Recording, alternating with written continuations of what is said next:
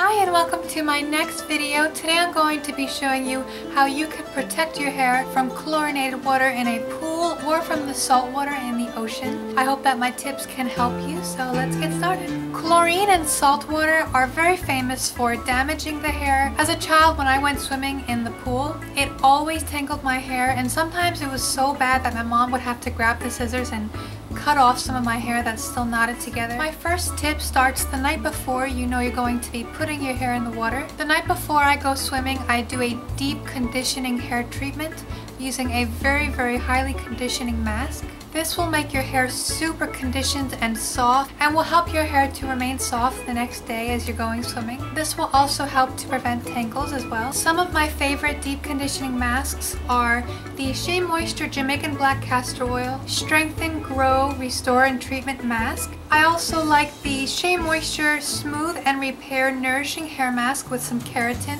The day that I know I'm going swimming, I add a little bit of a light coating of an oil onto my hair. If you don't have any oils, you can use your favorite hair serum. Oil and water, they repel each other. Having a barrier, a physical barrier between the water and your hair will help to prevent the chlorinated water or the drying seawater from getting right into your hair and absorbing into your hair. Don't add too much. You only need a little bit of oil to lightly coat your hair, almost like you would use a hair serum. A really great oil to use would be something like coconut oil. Coconut oil is a wonderful choice since it penetrates the hair shaft, and this will help to protect your hair even more. Some really great choices besides coconut oil are olive oil, jojoba oil, avocado oil, and you can even try almond oil. Whatever oil that you like to use to oil your hair, that's something that I would use. Then after that, I would add a very light coating of a deep conditioning mask to my hair, or my favorite conditioner. Something like a very thin layer of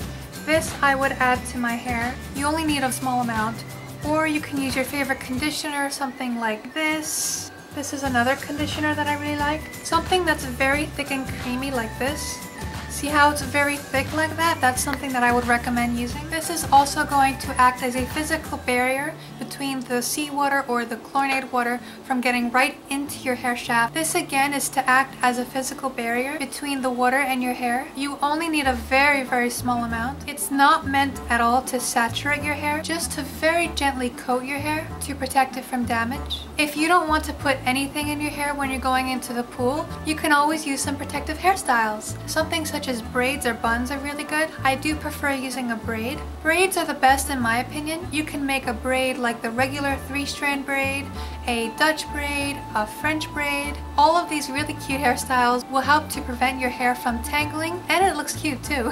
I like the regular 3-strand braid the best. It's simple and it keeps my hair out of my face. It also prevents any tangling in my hair. I would use a very gentle hair tie on the ends of your hair, something like this that's stretchy and it has a smooth material, and you just tie this off at the end of your braid and make sure that it's tight enough so that it stays on your braid but it does not tug at your hair. Another option that you have is using a swimming cap. Now I know these are not very popular, but they are very good. They're also extremely effective at keeping all of the water out of your hair completely. This is the only guaranteed way to make sure that the water does not touch your hair. They may be an unpopular pick, but if you don't want to put anything in your hair at all, this is another great option for you. It's very good if you really don't want a single drop of water getting into your hair. It'll completely prevent the water from touching your hair. If you have very long hair like I do, the best way I think to wear your hair when you have a swimming cap is using a Nautilus bun, also known as the lazy wrap bun. I do have a video tutorial showing exactly how I do the Nautilus bun in every single step.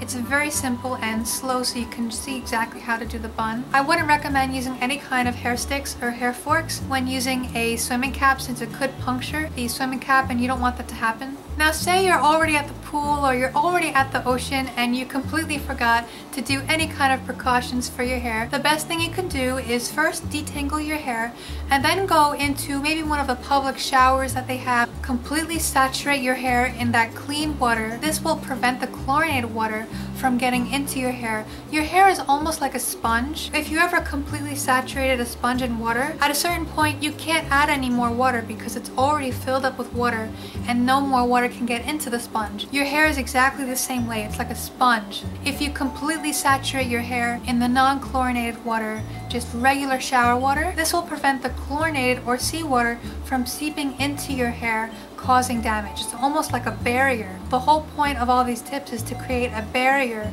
from the water and your hair. So those are my tips. I would still recommend, even if you wet your hair, braiding your hair and using a hair tie to tie it off at the end.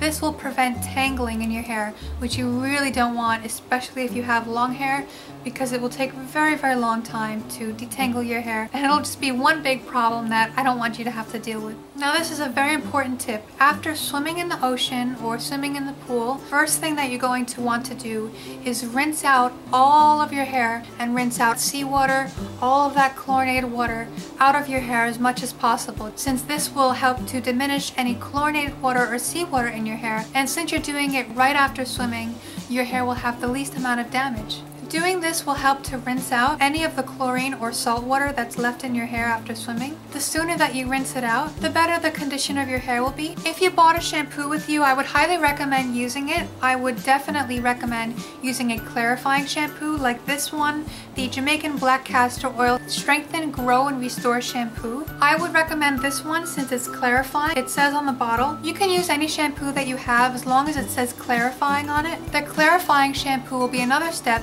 to get the chlorine or the salt water out of your hair. I would also recommend using your favorite conditioner or deep conditioner afterwards, since this will help to keep your hair soft and prevent tangles as well. So these are all of my tips. I hope I could help you guys with keeping your hair safe in the water this summer. So I hope you guys could enjoy this video. Thank you so much for watching. I hope I see you again next Sunday. Don't forget to like and subscribe for more videos. I hope I see you again next Sunday. Bye!